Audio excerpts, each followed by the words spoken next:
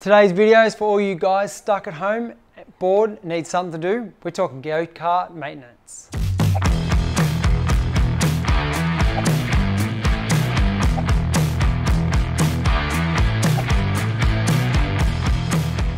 Welcome back to the Power Public YouTube channel. Today's video we're going to be stepping you through all the maintenance things that you can do at home while you have some free time on your hand, talking April 2020. So in today's video we're going to be stepping you through 5 sort of key areas of the go-kart that you can maintain at home. We're only going to be touching lightly on those areas. If you want a more in-depth version of what you see today, you can head over to our website and check out Racing Rituals, where we have maintenance videos on all the things that we talk about here in depth. And for the month of April, we're running a 50% discount so everybody can learn how to do this at home. So if you punch in the code CV19, you'll get a 50% discount at the checkout. So we're going to go over the brake system. What you want to do is check your brake fluid level in the master cylinder, double check all your hardware, and bleed the brake system. Now we cover different brake systems on our YouTube channel and you can check out those videos in the description below. So you can check all your nuts and bolts here. We've obviously got a brake rod here. You've got locking bolts. This is a Tony Kart setup that's set up for a little driver. You can crack your brake master cylinder reservoir. This is on the new Tony Kart system, and we can just double check our brake fluid. This is a brand new kart, but if your kart is over a few months old, treat yourself to some new brake fluid and give yourself a brake bleed. You know, we covered those in a couple of videos too, so you can check those out in the description below. Also too, these brake stoppers can come loose over time, these nuts, and then they can start to jack our brakes on. So while you've put in the new brake fluid, you might as well bleed it through. Do it now. Hit that subscribe button, turn on those notifications, and give us a thumbs up while you're there. Okay, so now the kart's sitting around for a couple of months, what we're going to do is make sure that we disconnect all the batteries and put them on charge. So as a minimum, you want to remove your 2 terminals from the harness, take the battery out of the battery cradle, and stick your battery on charge. And while you're at it, get your micron battery out and give it a charge so it's ready to go when you hit the track. So the next key area to check is your fuel delivery system.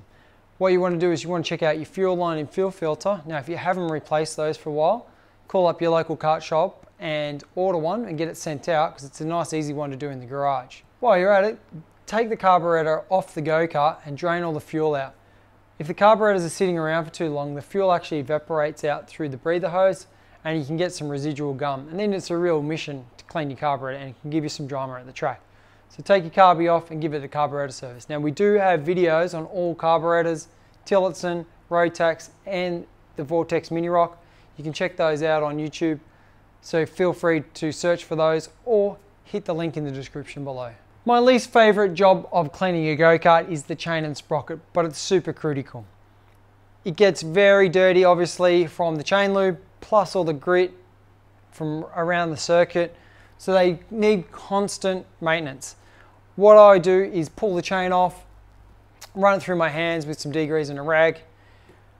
And also, it's a bit of a consumable. So don't be scared. When you buy new tires, buy yourself a new chain.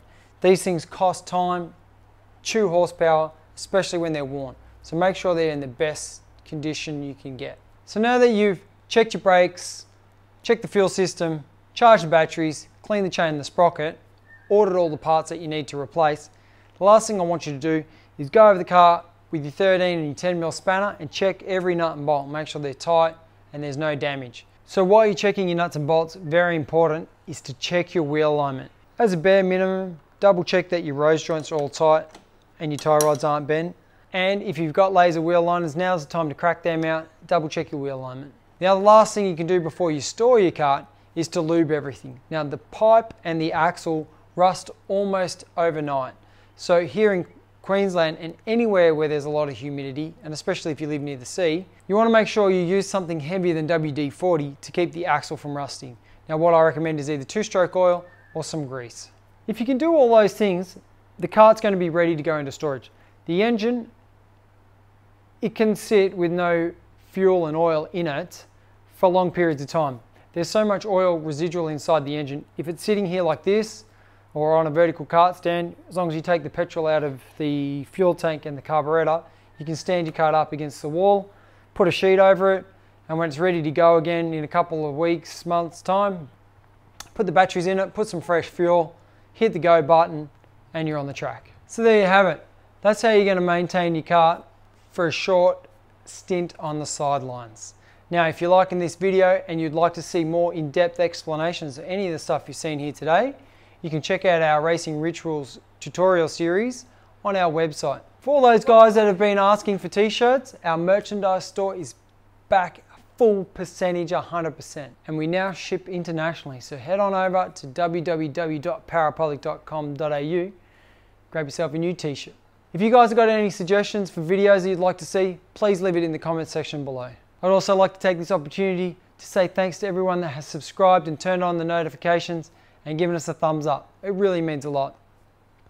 Also too, while we're at it, I'd really like to make sure everyone's safe and sound in these trying conditions, and a huge shout out to all the people that are putting in the extra effort to keep us safe.